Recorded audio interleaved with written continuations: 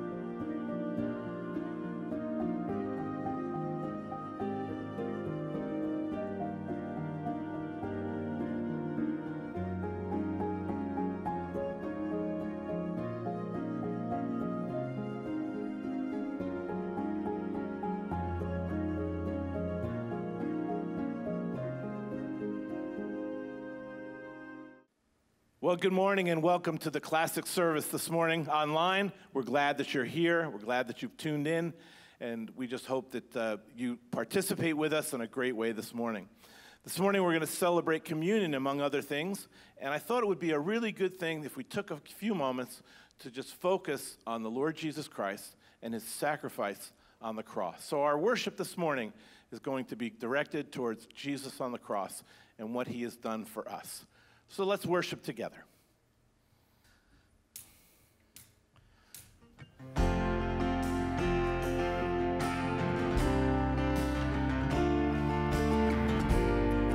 Join us together. When I survey the wondrous cross. When I survey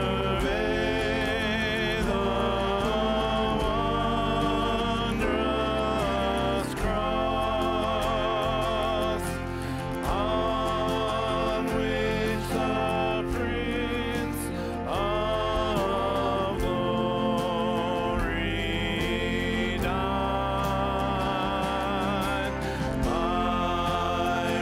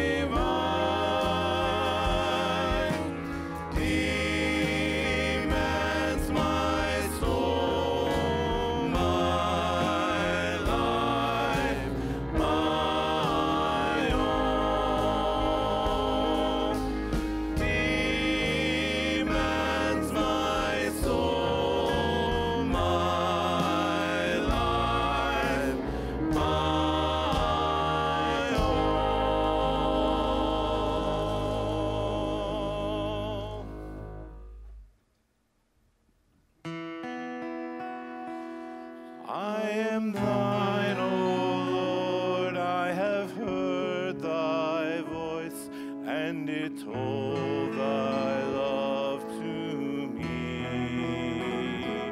But I long to rise in the arms of faith and be closer drawn to thee.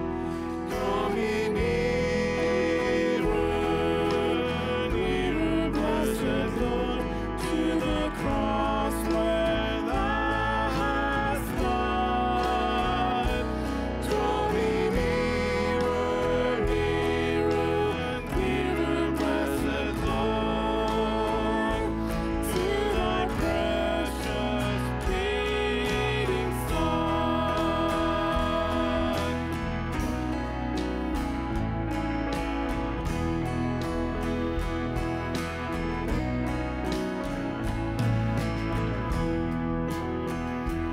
Consecrate me now to thy service, Lord, by the power of grace divine.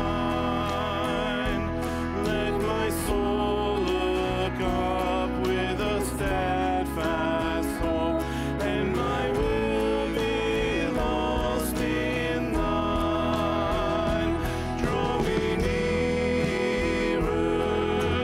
nearer, blessed Lord, to the cross where thou hast died. Draw me nearer, nearer, nearer, blessed Lord, to thy precious bleeding side.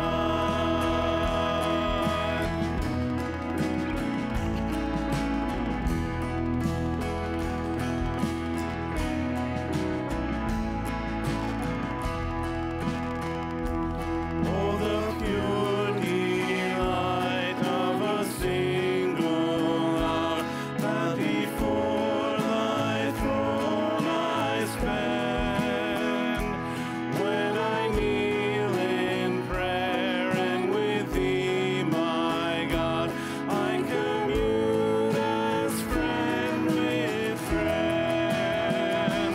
Draw me nearer, nearer, blessed Lord, to thy cross where thou hast died. Draw me nearer, nearer, nearer, blessed Lord, to thy precious bleeding side.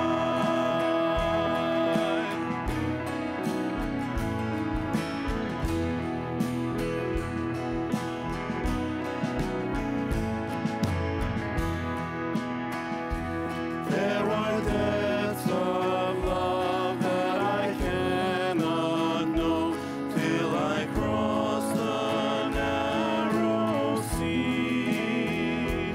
There are heights of joy that I may not reach till I rest in peace with thee. Draw me nearer, nearer, blessed Lord, to the cross where thou hast died. Draw me nearer, nearer, nearer, blessed Lord, to thy precious bleeding side.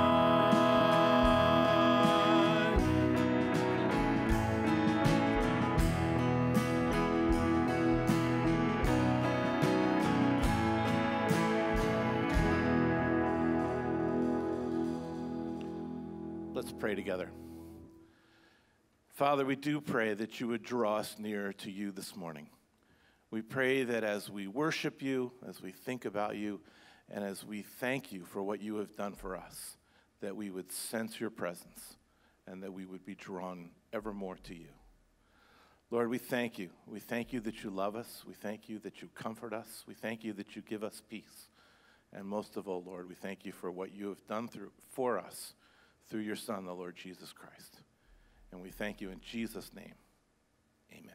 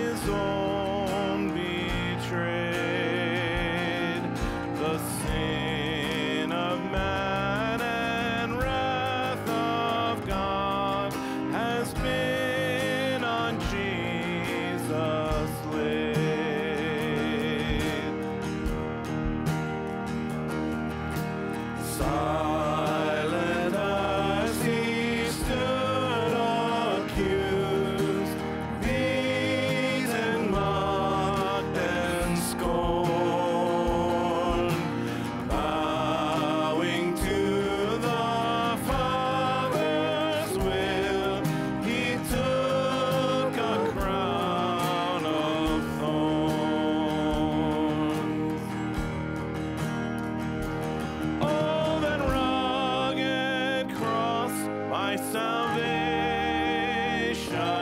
where your love poured out over me. Now my soul cries out, hallelujah, praise and honor unto thee.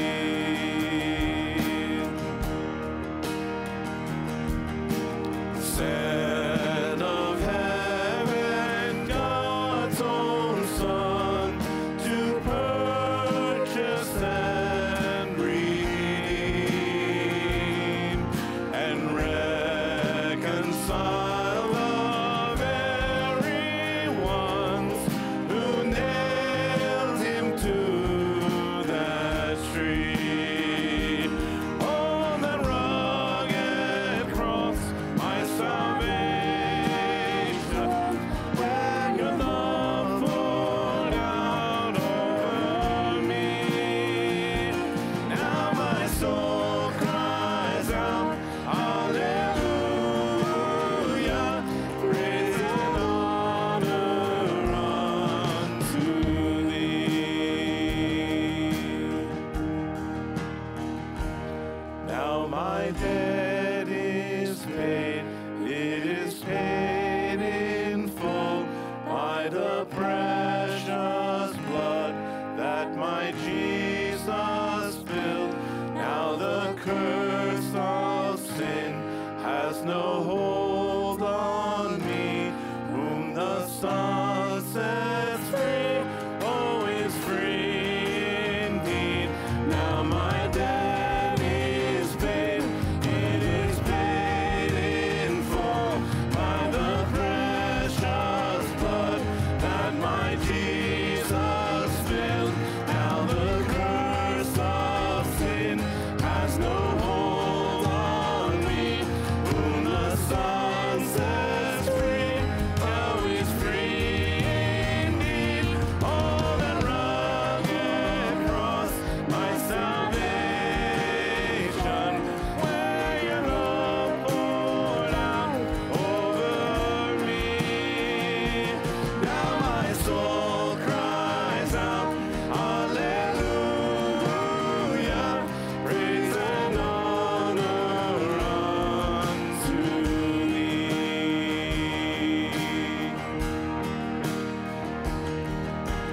See, the stone is rolled away. Behold the empty tomb.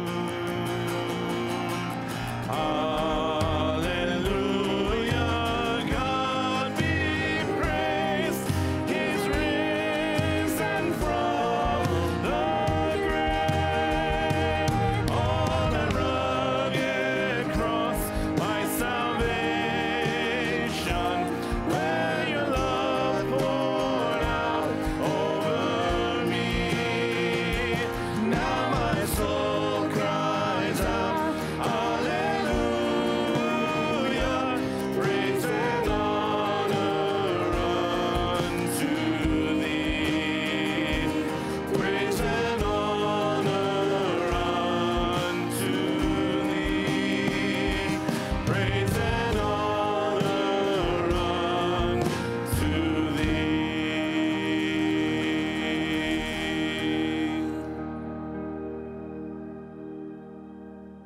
Hi, everybody. My name is Jamie Longo, and I serve as the Director of Care here at the chapel. We want to welcome you, and we are just very thankful that you chose to join us this morning.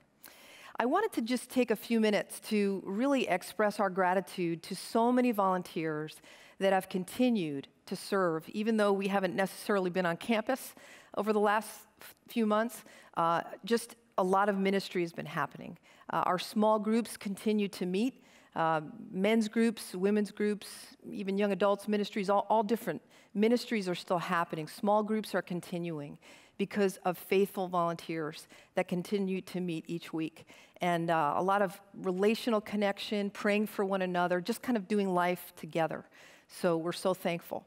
Our prayer groups, our prayer teams are still praying.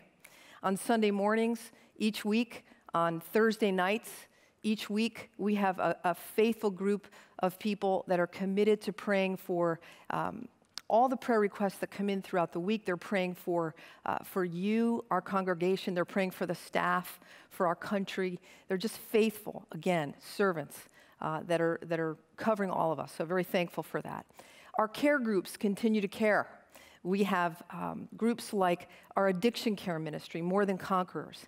This is a group that these individuals walk alongside those that are struggling with all kinds of addiction, and just a really important ministry. Every Wednesday night, every Saturday morning, they continue to meet online.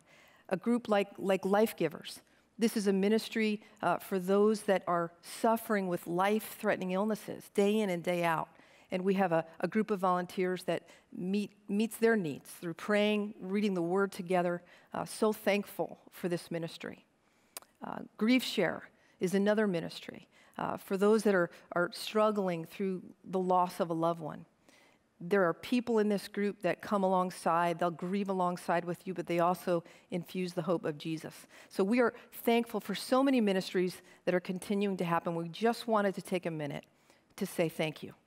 And for those of you who may know of someone, or if you yourself want to get connected to some of these ministries along with others, please check out the chapel website because you could find out more about them to get connected. So I'm going to pray for our offering right now, and actually it's another opportunity to humbly say thank you. You know, we recognize that this is a difficult time for many of us, for most of us. And so your generosity has been humbling.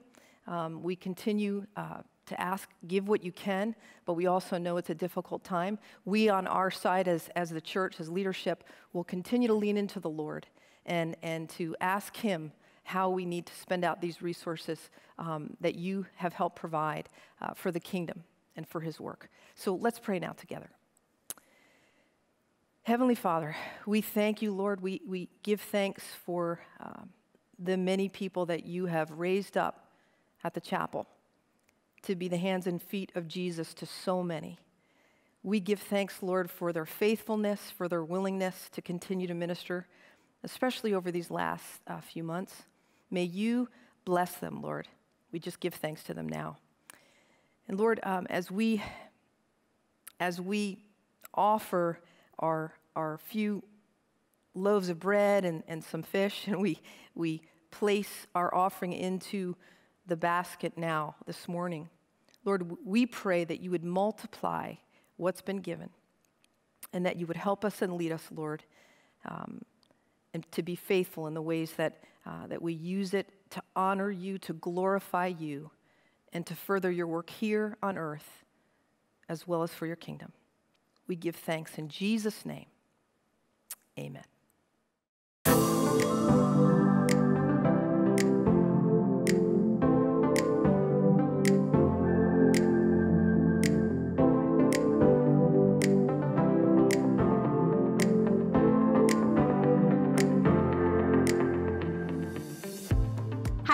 I'm Samantha and welcome to the chapel. The wait is finally over. This week is our Chapel Kids Camp at Home edition and our chapel students lockdown games. If you haven't signed your kids up already, that's okay. There's still time to sign them up. If you are signed up, make sure to swing by the chapel today from 1 to 2 p.m. and pick up your CKC party pack. If you're not available to pick up during this time, simply email jasmine@thechapel.org. And remember, for our chapel students, there are certain days in which we'll be all coming together as a team. So make sure to sign up and get more information. If you've been wanting to reconnect with the chapel family, then the wait is finally over, because on July 19th, we will be gathering at the Lincoln Park campus for an outdoor night of worship. Seating is limited even though this is an outdoor event, so please head over to our events tab to register today.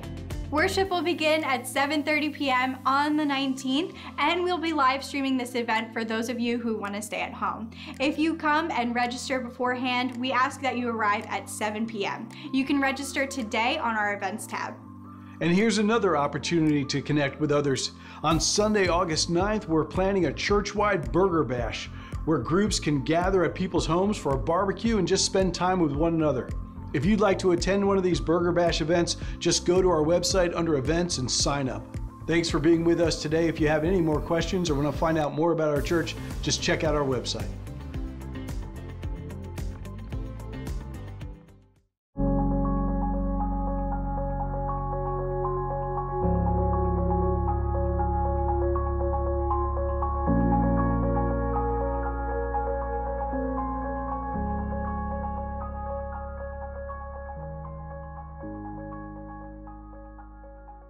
Well, good morning, Chapel family. Great to be with you guys today.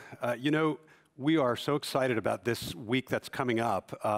Monday through Friday this week, we have Chapel Kids Camp, the at-home edition, and so much work has been put into that. A lot of kids have been signed up for that, and so we're excited for that for this week.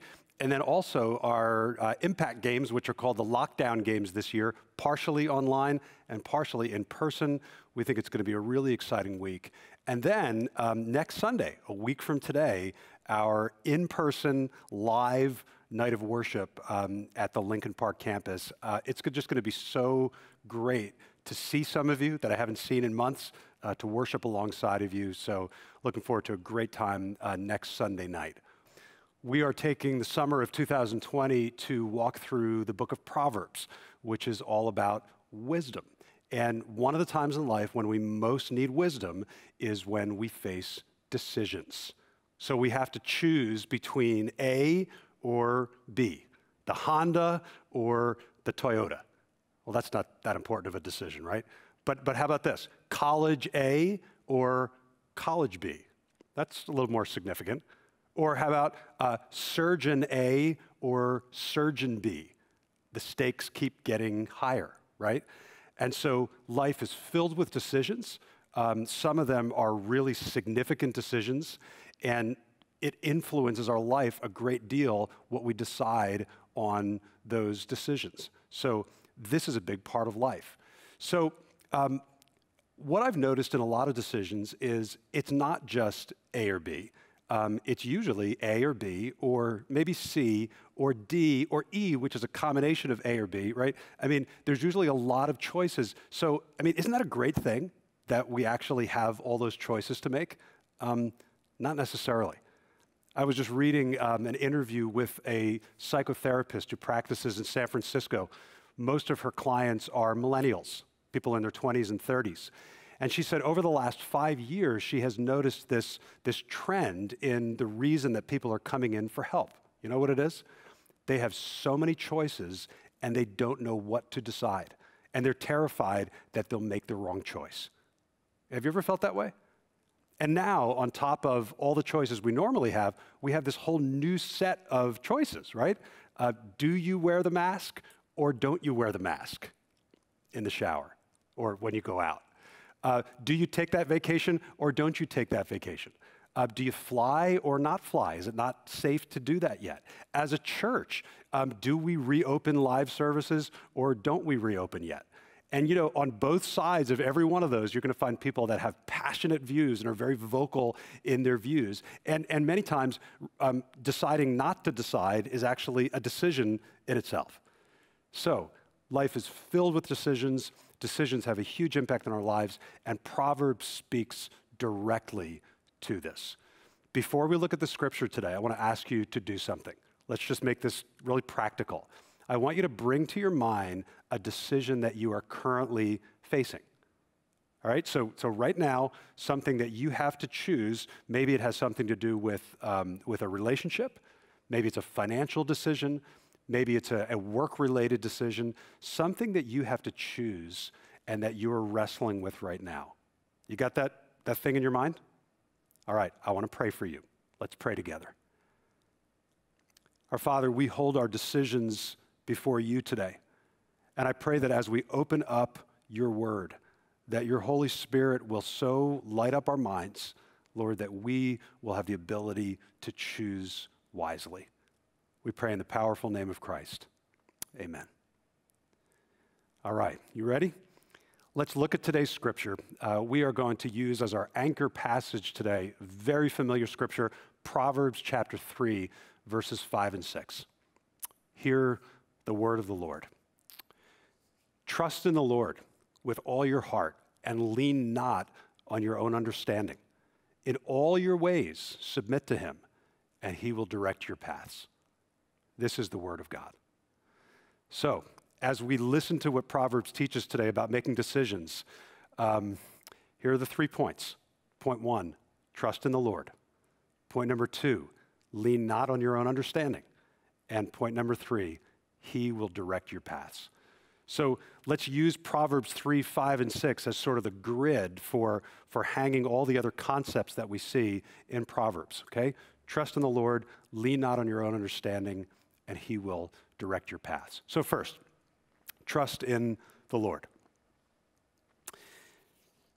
As you face decisions, there is actually a decision that lies beneath all your other decisions, and that is the choice to trust the Lord. It's because when we've made that decision, it changes the way that we approach all our other decisions. Your decision about what college to attend, your decision about whether or not to propose to your girlfriend, your decision about whether or not to speak out about some kind of social injustice, even your decision about whether or not to wear a mask. All of those decisions will look different if you've made the prior decision to trust in the Lord. So this is the decision that influences all our other decisions. So let's ask a really obvious question. What does it mean to trust in the Lord? Well, it means that you have this view of God that not only does he exist, but he is personal and he is close and he is knowable. So you believe that God is right there with you. I love the way that the author Dallas Willard expressed this. He said that if you're walking with Christ, you're never actually alone. So he uses the example, if you are a plumber and you're down in someone's basement trying to figure out a complicated plumbing problem, it's never just you and the pipes. It's always you and Jesus and the pipes. So he's with you. He cares. He's in it. He's got a stake in what you're doing. So it's never just you and the pipes. It's never just you and the clients. If you're a teacher, it's never just you and your students. If you're working from home, it's never just you and your laptop and your Zoom meeting. The living Christ is with you. Remind yourself of that often. Trust implicitly in him. Trusting the Lord also means that you realize and you believe that God really knows what's best. He's smarter than you. He knows more than you do. And so therefore, instead of making your life all about how can I get God to give me what I want, you become all about how can I align my life with what God wants. Romans 12:1 expresses this really well. Therefore, I urge you, brothers and sisters, in view of God's mercy, to offer your bodies as a living sacrifice, holy and pleasing to God. This is your true and proper worship. In other words, this is not about inviting God to be part of our plans. It's about offering ourselves to be part of his plans. There is a sacrifice, a living sacrifice that you're making. You're sacrificing your desires and your preferences to him. That's a big shift to make. That can be a scary shift to make. Francis Chan said it like this: deep down, many of us want to control our own lives, and the thought of being led by the Spirit is unnerving and scary. So before we ask for the Holy Spirit, we need to release our grip of control on our lives. And guys, that's not a one-time thing. Like, oh yeah, I did that, when I was 25. This is an everyday thing, offering ourselves as a living sacrifice. Today, am I going to be all about my will, or today am I going to offer myself to do God's will? That's what it means to trust in the Lord. That's the decision that underlies all the other decisions that we're faced with. So how do you know if you're doing this? I mean, are there things that you can look for in your life that sort of give evidence that you're actually trusting in the Lord? I think there are. Let me mention two of them. First, when you have a decision to make, you pray about it like you mean it. I mean, you pray specifically and expectantly and intensely because you really believe that God cares about this decision. And then when you find yourself leaning in a certain direction, you invite God to step in and stop it if it's not the right decision. I can still remember when I was about to propose to my wife, Norma Jean, And so I had the ring, I was all set, and I specifically prayed, Lord, you know what I'm getting ready to do. You know I want to marry this girl. You know that I've got this ring. And yet before I, kneel down before her, I kneel down before you. And Lord, if there's any reason you want to stop this, please do it. Please stop it. I mean, that can be a scary prayer, especially when it's something that you really want. But it shows trust in the Lord. And thankfully, in that case, God didn't do anything to stop it. So when you're trusting in the Lord, prayer becomes a big part of making decisions. You pray like you mean it. Second thing, if you are trusting in the Lord, you're going to make some decisions that seem strange to people who don't know God. You're going to do some things, some choices in life because of your trust in the Lord that seem just odd to people who don't know God. They won't get it. I was recently doing premarital counseling with an engaged couple, and they had decided not to live together until after the wedding. That's becoming a very culturally, countercultural thing to do. And they said, our friends don't get it. I mean, they say to us, well, why wouldn't you just move in? I mean, it'd be financially better. We don't understand it. But they had made that decision because they're trusting in the Lord. When you are trusting in the Lord, you will make decisions about your money that seem strange to people. You might use your vacation time in ways that people don't understand. Why would you go there? Why would you do that? You might volunteer to serve in inner city ministries in ways that might seem overly risky to some people. Why would you put yourself at risk, at danger like that? I would even say this, that if every decision that you make seems completely normal to people who don't know God, then you're probably not actually trusting in the Lord. I mean, you should probably seem a little more weird than you do right now because of your trust in God. So, step number one, the decision beneath all other decisions, it's more important than those actual decisions you make. It's the choice to trust in the Lord. Very personal thing. Trust Him. There was a famous author and philosopher named John Kavanaugh. And early in his career, he made, I believe it was a 3-month visit to Calcutta, India, to visit Mother Teresa. While he was there, he was struggling with the decision of whether to stay in India and continue working with the poor or return to America and become a college professor. And so he asked Mother Teresa, would you pray for me that I will have clarity? And Mother Teresa said to him, no, I'm not going to pray for that. And he said, well, why not?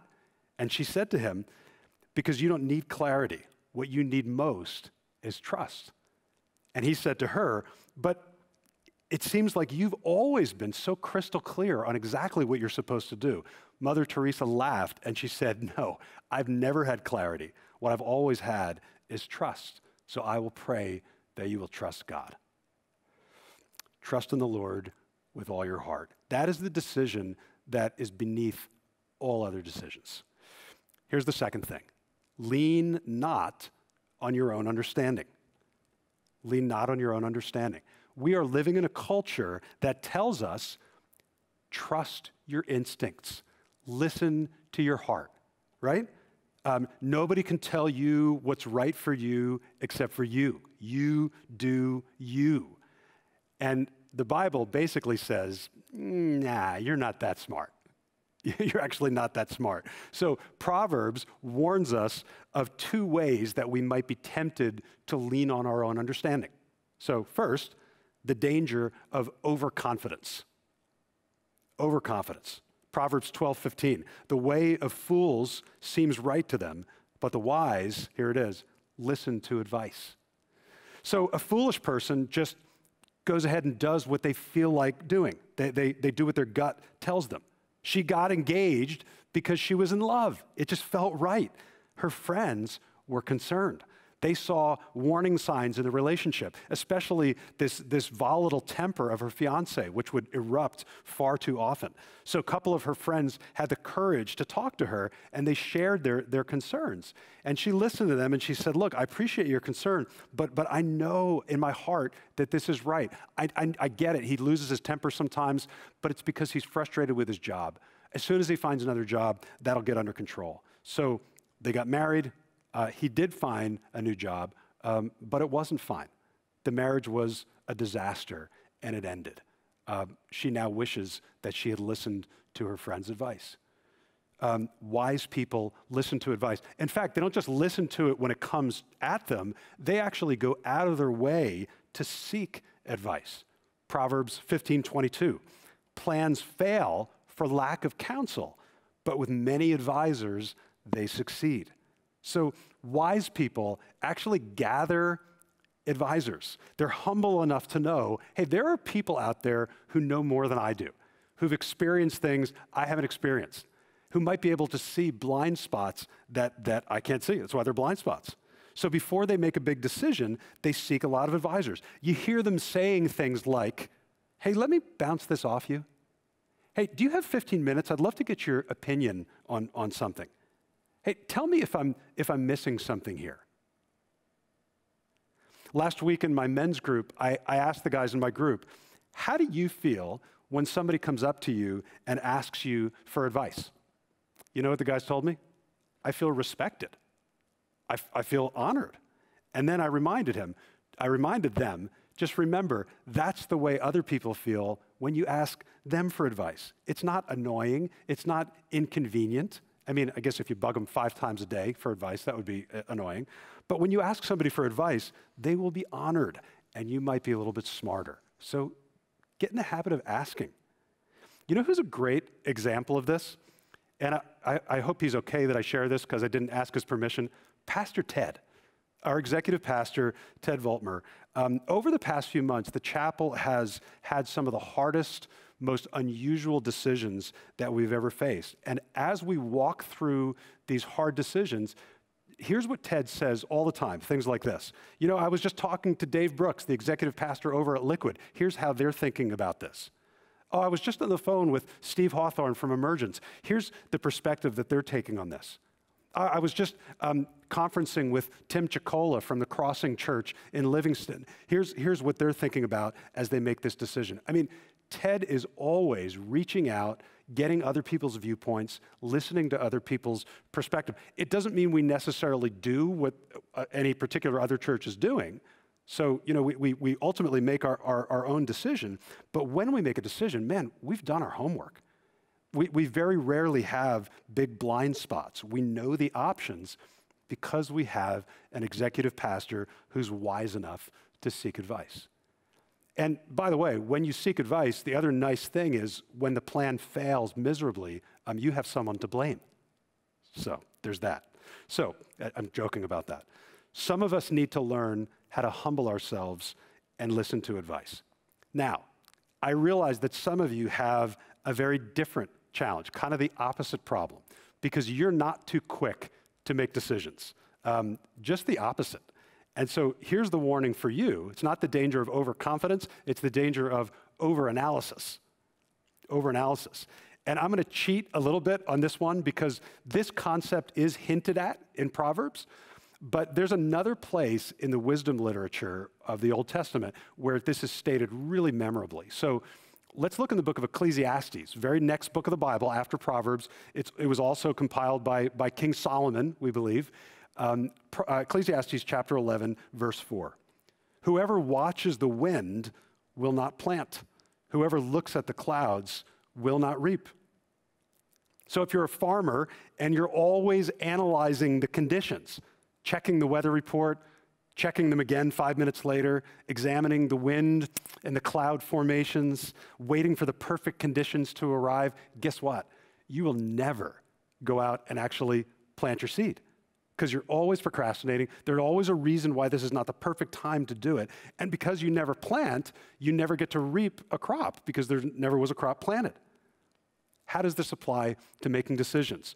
Well, some of you are so analytical, so perfectionistic. So when you have a decision to make, you research it, you seek out all kinds of advice, you lie in bed thinking through scenarios, right? I mean, you know who you are. And you worry about it, and you just need a little more time, and so you become paralyzed by indecisiveness. And I think the Bible, I know the Bible is reminding us there's never a perfect decision. There's never a perfect time to do something. Sometimes you have to just choose. This has become one of my favorite bumper stickers. Ready? The road of life. is paved with flat squirrels who couldn't make a decision. You've seen these, right? The squirrels on the road. I could go that side of the road, or I could go to this side, or that side, or this. That's not in the Bible, but it's truth. I was on a mission trip a few years ago with my friend Alistair Bate. And in his teaching session, he told this story. He was on vacation, and he was out in a canoe with two of his daughters. So the lake that they were on in the canoe had these two beautiful islands. And so there was one island over there, and there was one island over there. And so Alistair was sitting in the middle of the canoe. One of his daughters was in the front, and one was in the back. The one daughter, the one who was sitting in the front, wanted to go to this island. The other daughter, the one sitting in the back, wanted to go to that island. And so both daughters started paddling toward the island that they wanted to go to. And he said it was hilarious. The canoe started going in circles, and then it started to rock, and it almost capsized.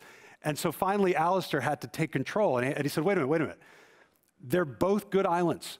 It would be great to go to that one or that one. But man, we got to just choose an island and go for it, or we're never going to get to any island. So that was his story. And I don't know if anyone else appreciated it as much as I did when I heard it that way, because I needed to hear that. True confession, I can be overly analytical when it comes to making decisions. I can see both sides of an issue. That island is beautiful, but there's also some potential problems. That island is beautiful. There's also some potential problems over there. So I don't know which island I should move toward. We should do a little more research. So my point is, if I lean on my own understanding, the way that I'm wired, I can just keep putting off deciding. I can be paralyzed. So as I've come to learn that about myself, I've realized sometimes I have to push myself just to pick either one and just trust God with the results. It's not like one island's the right one necessarily. Both could be good. Let's work together and get toward the one that we choose. Either one of the islands would be better than spinning around in the middle of the lake. So, first, trust in the Lord. How do you know if you're doing that? You make decisions through a lot of prayer, and sometimes you make decisions that people who don't know God think are really strange. Secondly, lean not on your own understanding. And so some of us really have to watch out for the trap of overconfidence, right? Rushing into things. Some of us have to watch out for the trap of overanalysis. And then thirdly, final thing, it's the last phrase in Proverbs 3, verse 6, He will direct your paths. He will direct your paths. Some translations say, and He will make your paths straight. So here's what it's saying. Even though you are the one who is making decisions and choosing options, ultimately, the process is being guided, sometimes mysteriously, by God. Proverbs 16:9 says it like this, in their hearts, humans plan their course, but the Lord establishes their steps. In other words, nothing wrong with making plans. In fact, you got to make plans, but just remember, you're not God, and your plans might not go exactly as you thought they were. And therefore, Proverbs 27:1, do not boast about tomorrow, for you do not even know what a day may bring. So as you make decisions and plans, stay humble about it. Hold your plans loosely. We say that a lot lately. Don't be shocked if God has something in store for you that's different than what you thought would happen. I've shared with you before that when I started college, I had decided what I was going to do with my life. I was a human nutrition major. I had a chemistry minor, and I was fully planning on becoming a highly successful MD nutritionist. So that was my vision. My freshman year, I joined a student club on the campus for pre-med students. I studied really hard. So my first year, I would say I sort of tolerated chemistry. I didn't really enjoy it, but I got A's and B's. I got to my second year of college, and now I had to take this class called organic chemistry. It's hard for me to describe to you how much I did not enjoy that class. I would say that when I was doing organic chemistry, it was confusing and frustrating and boring all at the same time. So by the way, college students, if something you're studying is confusing and frustrating and boring, it might be a sign that's not the right thing for you to do with your life. So that's how I felt about organic chemistry. And I realized I was headed for a really bad grade. So internally, there started to form this dissonance, this tension. So on the one hand, I really wanted to be a doctor. That was my dream. On the other hand, I was realizing I didn't even really like doctory kind of classes at all. And at the same time, God was getting a hold of my life. I was beginning to fall in love with Jesus and with the Bible. So about halfway through my second year, I realized, that plan of being a doctor might not be the right plan. And I'll be honest, there was a painful thought to give up that dream. And I didn't know what that meant. For a while, I thought, okay, I should be a counselor. I could help a lot of people. Then I thought, well, no, maybe I love languages, so maybe I'll translate the Bible into remote languages. It was a very uncertain time. I felt very much not in control. But here's the point. Through all of that, God was actually directing my paths. Through my fumbling and my uncertainty, God was still sovereign. He was still working, and he was guiding my path where he wanted me ultimately to go. So maybe for you, maybe you're kind of like me, that for years maybe you had a certain dream about where you thought your life would go. Now you're beginning to question that, but you're having a hard time letting go of that dream. God is working even through that. Trust him. He's in control. He's directing you. Or maybe you've made some really bad decisions. Maybe sinfully bad, or maybe just stupid bad decisions. And maybe you're experiencing some of the consequences of those bad decisions. God is working through that. He's directing your paths, even through your stupidity. I mean, isn't that comforting? That God's even big enough to work through our really bad decisions? So, pray a lot, gather advice and counsel from people, trust in the Lord, and make the best decisions you can. But at the end of the day, don't trust in your great decisions. Trust in the Lord. Thomas Merton was a monk who lived during the 20th century, and I don't hold to everything that he taught, but he had some really good insights into spiritual life. And he wrote this prayer that became known as the Merton Prayer. And I think it's a great way to end today's message before we move into communion. So here's the prayer. My Lord God, I have no idea where I'm going. I do not see the road ahead of me. I cannot know for certain where it will end, nor do I really know myself. And the fact that I think I'm following your will does not mean that I'm actually doing so. But I believe that the desire to please you does in fact please you. And I hope I have that desire in all that I'm doing. I hope that I will never do anything apart from that desire. And I know that if I do this, you will lead me by the right road, though I may know nothing about it. Therefore, and here's Proverbs 3, 5, and 6, therefore, I will trust you always, though I may seem to be lost and in the shadow of death. I will not fear, for you are ever with me, and you will never leave me to face my perils alone. Amen. Trust in the Lord with all your heart and lean not on your own understanding. In all your ways, submit to him, and he will direct your paths. Let's take a moment to prepare our hearts for communion. So we're going to pause for about a minute in case you need to gather the juice or wine and the bread. We'll see you in about a minute to receive communion together.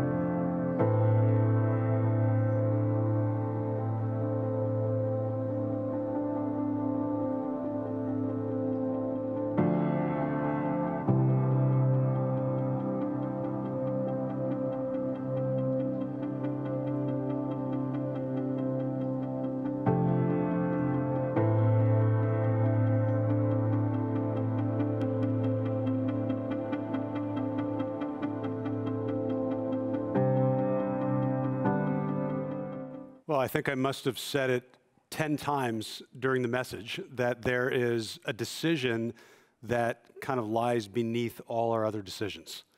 And if you don't know what that decision is, then you definitely have not been listening. You've been too distracted at home. But what is the decision that underlies all our other decisions? The decision to trust in the Lord. To believe that He is with you, that He's good, that He cares about you, and that He has your best in mind. So when we make that decision to really trust in the Lord, it influences all the other decisions we make. But let me ask a really important question. Why should I? Why should I trust in the Lord? I mean, doesn't God sometimes not answer my prayers the way I think He should? Doesn't God sometimes allow me to go through painful things? Why should I trust Him? Well, here's why, and this is the most important thing you're going to hear this whole day. Because of the cross. The reason that we can even do what Proverbs tells us to do, to trust the Lord with all your heart, is because of the cross. Because at the cross, when Jesus made the decision to go to the cross, He was choosing to do something huge for your benefit. He was choosing to go through the physical pain, and He was choosing to go through the spiritual agony of the cross so that you could be forgiven and so that you could be connected with God, your Creator, for eternity. So, yes, sometimes God does not answer our prayers the way we think He should. Sometimes God allows us to go through painful things. But at the end of the day, it is well with your soul because of the cross of Christ. That's why God is worth trusting. And so, if you are wrestling with a decision, as you make that decision, make sure you remember the cross. If you're thinking about a decision and it involves maybe doing something sacrificial or difficult for the benefit of another person, and you're not so sure you should do that, remember the cross. If you're thinking about making a decision that will seem odd to other people who don't know God, will make you look a little strange to them, remember the cross. The reason that we can trust the Lord and lean on Him and know that that will be good is because of the cross of Christ. Remember the cross. And so today we're going to remember the cross together by receiving communion. So in a moment you're going to be hopefully holding in your hand a little piece of bread. Jesus said about that bread, "This is my body." You're going to be holding in your hand a cup of juice or wine. Jesus said about that, "This is my blood." And so when you feel those elements, the body and blood of Christ, enter into your body, would you allow your trust to go deeper and stronger than it's ever been before? Allow communion today to build your trust in the Lord, which influences every decision you're going to make. So let's just take a moment and thank God for what we're about to do.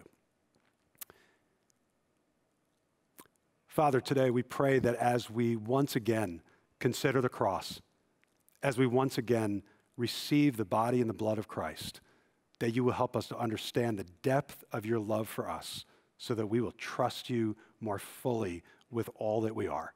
We pray in Jesus' name, amen. Well, as Jesus was gathered with his disciples in the upper room, it says that he took bread, and after looking up and giving thanks, he broke it. And he said, "This is my body, which is given for you. Do this in remembrance of me." And so as believers in Jesus Christ, let's take the bread together.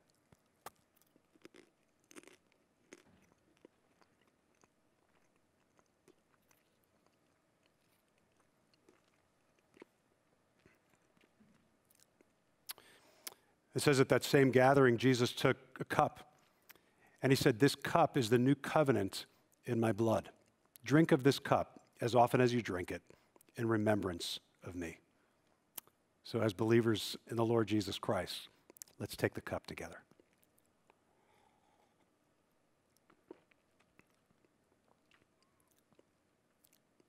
And as you receive the body and the blood of Christ today through the bread and the cup,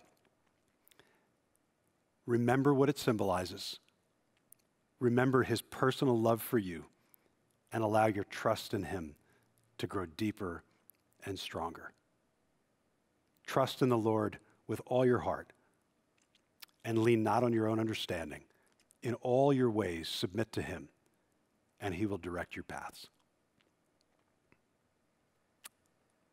Amen.